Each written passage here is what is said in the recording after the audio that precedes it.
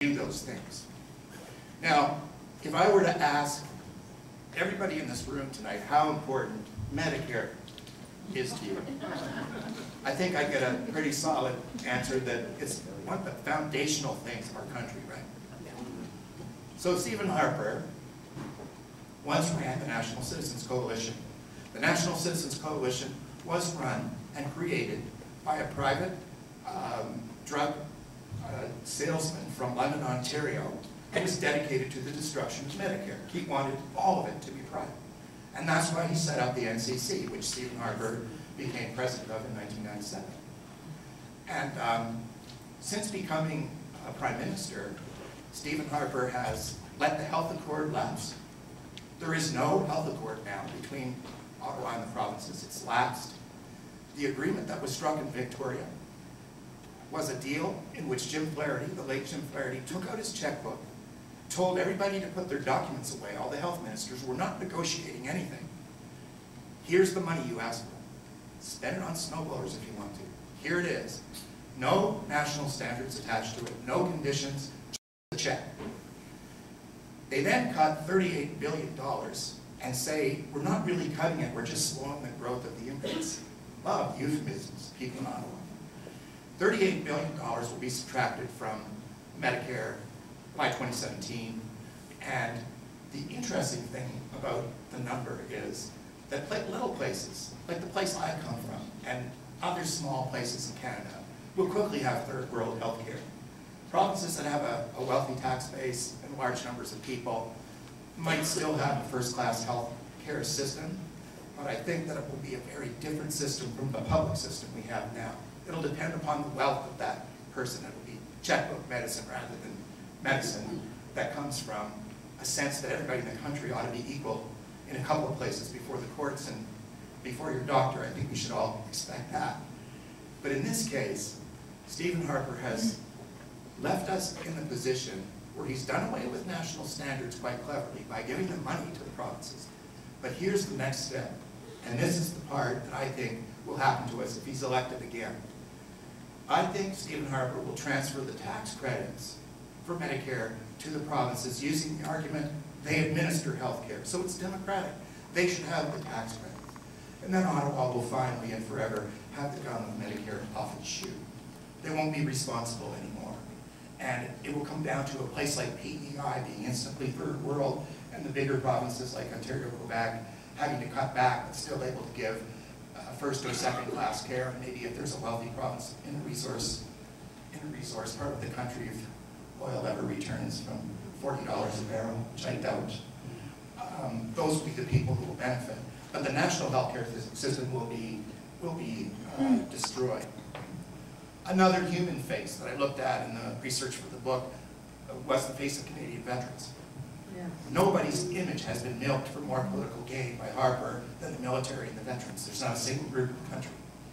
And the promise initially was the best of care for our military personnel who served and for those who were wounded, who came back either physically wounded or with PTSD and mental injuries from the theater would be taken care of.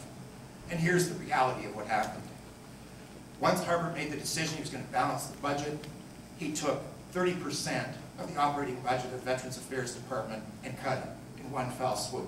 $226 million gone in a heartbeat. One of the ways that he achieved the cut was he closed 9 of the Veterans Affairs centers which administered their health care, which administered their physical rehab, and they did it in an environment dedicated to veterans. Not in a general government center where everybody who was collecting maternity benefits or EI benefits would line up with our veterans who were looking for very different sorts of help. Now the funny thing is this, the Veterans Affairs Office that they cut saved them $3.5 million. There was 9 of them. And when those 9 centers were closed, the government was savagely criticized. You remember the veterans went to Ottawa and tried to get a meeting with the great Julian Fantino, who arrived 70 minutes late and then left in a huff because somebody criticized him. Yeah. The fact of the matter is, the government then gave Julian Fantino $4.5 million for his advertising budget to buy ads about how well they were treating veterans to put around the hockey games. Yeah. If they had not spent that money, if they had used that money, they could have kept every vac center open plus had $1 million left in the kitty. But that's not how they operate. And one of the great injustices that we have to deal with in this election is that the new Veterans Charter has reduced people with lifelong disabilities to people who are going to get a one-time payment for a lifelong disability. So the new rule says this: if you have had severe injury from, for example, 40,000 Canadians served in Afghanistan, if you're one of those that came back seriously wounded, you are eligible to get a $300,000 once only payment. And Julian Fantino said that's more than generous. But what he forgot to tell everybody was only 121 people have ever received the maximum award. The average award is $41,000. Now, under the old veterans arrangements, if you came back with a permanent disability, an amputation, or something like that, you got a $31,000 tax-free pension for life. The liability and disability is for life, so too should be the benefit. I don't think we can treat veterans worse than they treat people at the Workers' Compensation Board if the accident happens in a factory. And so one of the things that has to happen is Stephen Harper has to get the message that this doublespeak that he uses all the time has got to come to an end. On the day that he received the flag from Afghanistan, the last Canadian flag that flew there, he had instructed federal lawyers to argue against veterans groups in BC that there was any kind of, quote, sacred obligation in law for him to take care of these people. So the same time he's getting the photo op, he's taking them to court. And if you see the pattern with Harper, it's always the same. Native Canadians are people I spent a lot of time with. I've been on most of the reserves in the country. I've talked to most of the chiefs in the 630 bands. And their situation is somewhat similar to what's happening with the veterans. Remember the great reset button Stephen Harper was going to set with Native people. He was going to say he's sorry for the residential school. There was a big public apology, a ceremony. This guy loves ceremonies. He's not very good on follow-through, though. So the Natives, 630 bands received the same 30% cut that the veterans received. And in some cases where the government deemed that the bands in Saskatchewan were too political, i.e. they disagreed with government policy and wanted to protect what they saw as their resources and their land, their cuts were 80% by Stephen Harper. And now, even the residential school issue, if you look at it, he sets up the Truth and Reconciliation Commission, and then they got to take him to court to get the documents to do their work. And it's like that over and over again with him. If you're not paying attention, you know, if you're not paying attention, Stephen Harper will pave you under. And that's one of the biggest issues on the table. But the one that is sort of the mother of all the issues that hasn't gotten a lot of attention is what this guy has done to Canadian democracy. Canadian democracy has been so seriously wounded by this man, it's hard to imagine anything worse. And this is not the opinion of your speaker tonight. I spent a lot of time with three people who know the parliamentary system better than anybody I know. One of them is Peter Milliken. He was the longest serving House of Commons Speaker in history. He is the Dean of Speakers in Western democracies. They look to him for answers on procedural matters. Robert Marlowe was clerk of the House of Commons for 10 years. He was also hired by Stephen Harper as his information commissioner. He knows a thing or two about the system. And finally somebody, it was kind of funny, I had Sheila Fraser over to my apartment, and we were having a very serious talk, and she lowered her glasses and said, "You want to see the Auditor General squint?" And she did this and gave me her squint, the one that she scares bureaucrats with. But she said that democracy doesn't exist anymore unless somebody restores us to what we once had. And what in particular does that mean? I'm a stickler for detail, because that's where the truth usually resides in a new office. Here's what she meant. Under the parliamentary system, what do our MPs do?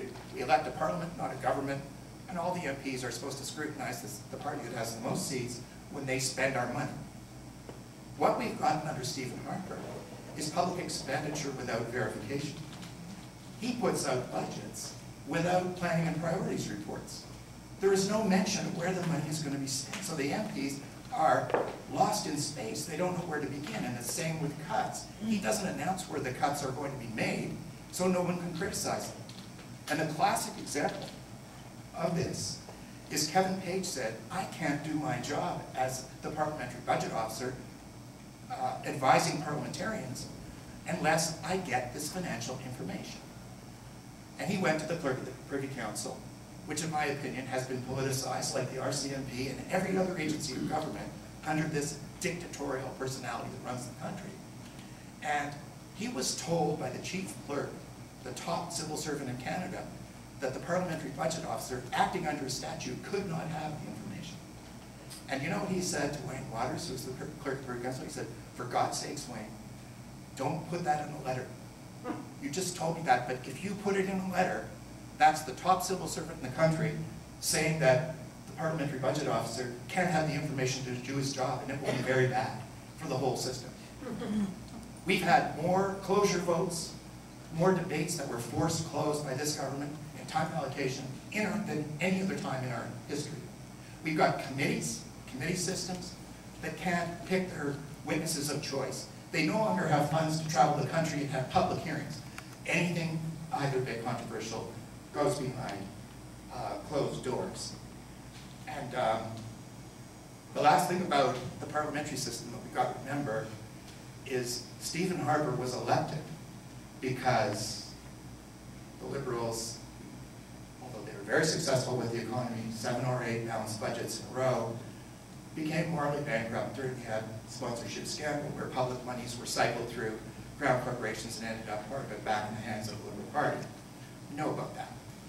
That's why it makes me laugh when people say, all people care about is the economy.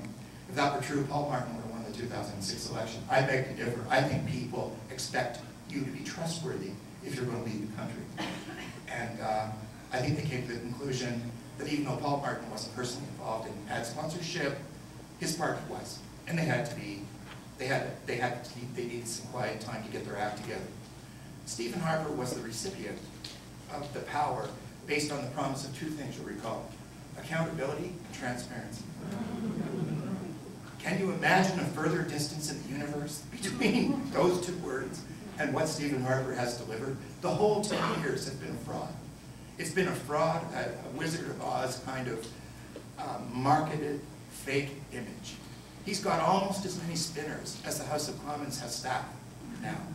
Over 2,000 people dedicated to constantly spinning the correct scenario for Stephen Harper. I'm going to end this part of the night with a little word about unions. Stephen Harper brought in Bill 377. It is a thinly disguised copy of what Wisconsin and other U.S. states have done with respect to so-called right-to-work legislation. Really, it's death to unions legislation. And what is interesting about it is unions have a legal right in this country to exist. The same way as non-governmental agencies have a legal right to express an opinion. And now all of that has changed under Stephen Harper. So Mr. Hebert brings in 377, and now they say, we're going to make you accountable. I find it a little strange that Stephen Harper wants us to applaud 377 over accountability when he won't even tell Canadians how he's spending the money in the budget. We get omnibus legislation in which everything but the kitchen sink is thrown in and no accountability on the numbers. He wants everybody to be accountable but himself. And that's why I wrote the book, and that's why I think this election, I describe it as a Rubicon election. If we don't stand up now, and this is not a political statement, this is a Canadian statement. If we don't stand up to him now, some of the principles which I always believed were inviolate in this country, some of the topics we've talked about, including Medicare, would fit that category for me. Those things will be lost forever. And I'll leave you with one of my favorite quotes. It is, those make the greatest mistake who think that because they can do little, they can do nothing. We can do a great deal, but we have to be engaged. Thank you.